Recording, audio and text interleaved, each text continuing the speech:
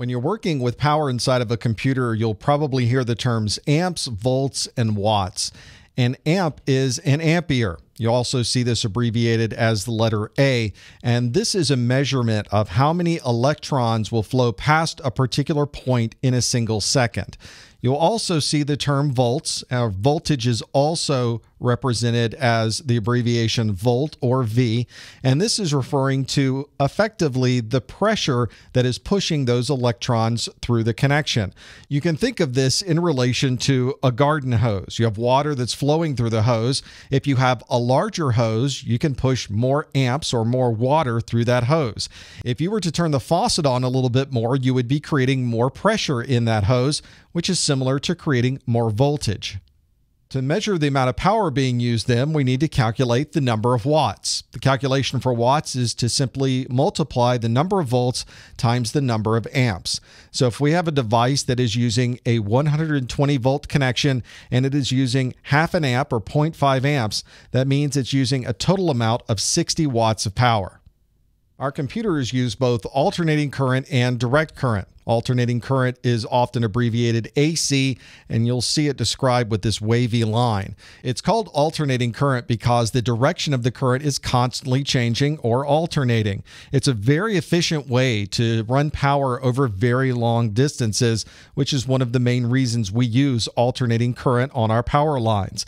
The frequency used on these alternating current connections is very important to us when we're plugging in our computers. In the United States and Canada, we generally use 110 to 120 volts of alternating current, or VAC, and it's running at a frequency of 60 hertz. In Europe, it's very different. It's 220 to 240 volts of AC running at a frequency of 50 hertz.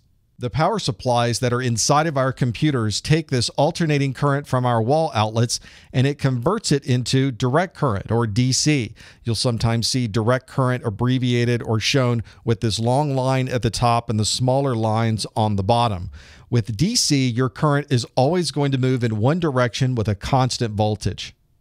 You may see power supplies described as a single rail power supply or a multi-rail power supply.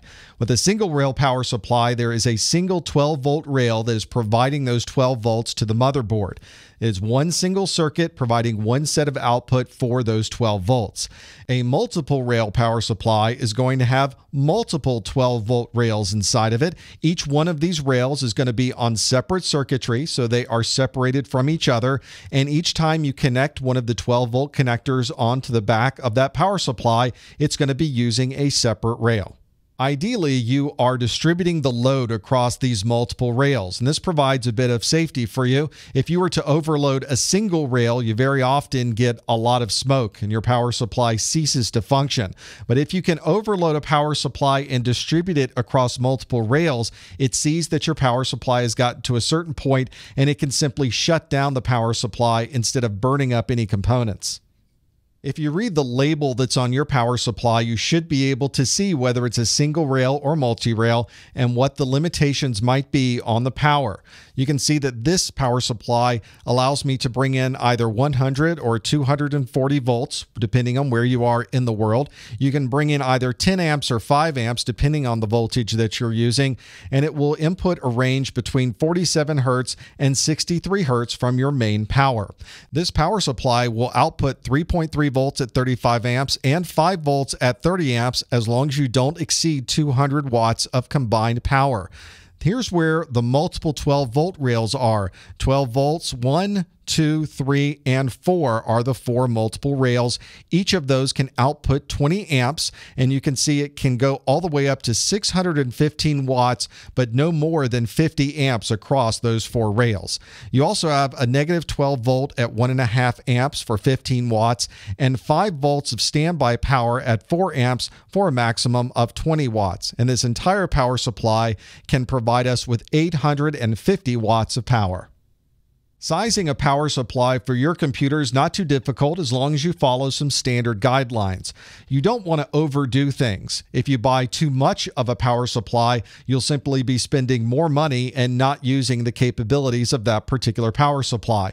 And just because you get a bigger power supply doesn't mean your computer is going to go any faster. The size of the power supply is relatively standard these days, but if you're running on a very small case or a very proprietary system, you may need a proprietary power supply. You want to calculate the watts that you're going to need for all of the different components inside of your computer. Find out what your CPU needs, the storage devices you're using. If you have a video adapter that needs a particular set of power, make sure you calculate and combine all of those together to determine the maximum amount of wattage you'll need.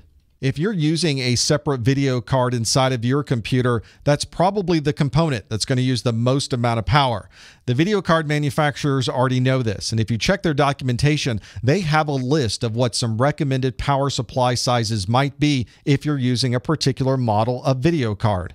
Once you calculate everything, a good rule of thumb is to get a power supply that is twice as big as that particular amount. That way you have some room to grow, and you're sure that the power supply itself is not going to be overloaded with anything you add to that computer. The connectors coming off the power supply may be fixed to the power supply itself, or they might be modular. The fixed connectors are very much like this picture, where all of the connectors are coming out of the inside of the power supply. If you don't have enough connectors, then you're going to have to get a different power supply. You can't easily change these out. On a modular power supply, you're adding cables as you need them, so you don't have a lot of leftover wires once you've connected up all of the components. These are a little bit more expensive, but your airflow is going to be much better through your computer.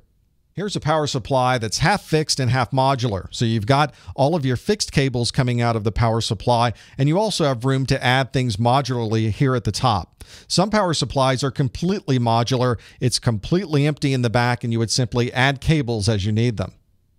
Power supplies these days come in some very standard dimensions. So whether you have an ATX case or a microATX case, the power supply is probably going to fit just fine. You want to check for documentation to make sure it's going to fit inside of your case. If you have a power supply from an older computer you'd like to use, you may find that it's a little larger than some of the newer power supplies. So if you have a microATX case, you may not be able to use one of those older power supplies. And there's even some microATX cases that are specially designed to be as small as possible. And in those cases, you might need a very specifically sized power supply. Here's a standard ATX case. You can see there's plenty of room here right at the top for the power supply where we'd plug in from the wall, and you can see all of the cables coming out and feeding the different components on the motherboard and inside of the case. If it's a proprietary case like this small case here, you may need to get a very specific kind and size of power supply to fit into that smaller place. As we mentioned earlier, the voltages in the United States and Canada are between 100 to 120 volts of AC running at a 60 hertz frequency. In Europe, the ranges are between 220 to 240 volts of AC running at a 50 hertz frequency. Those are two very different voltages. So when you're connecting your computer, you want to be sure your power supply is configured properly. Some power supplies will have a manual switch on the back that allows you to switch between 110 or 115 volts and the 220 volt connections. If you're not sure what voltage is in the wall, you might want to get your multimeter and connect it to see what the voltages are coming from that particular connection. What you don't want to do is plug a power supply that is designed or configured for 115 volts and connect it to a 230 volt power source. You'll know very quickly from all of the smoke that you made a very bad decision. Here's the back of a power supply that has one of these manual connections between 230 volts and 120 volts. This one's currently set to 230, so if we're plugging in the United States, we may want to make a change before connecting to the wall outlet. Some power supplies don't have a switch on the outside. That means that they will either run at one particular voltage or they are auto switching between two voltages.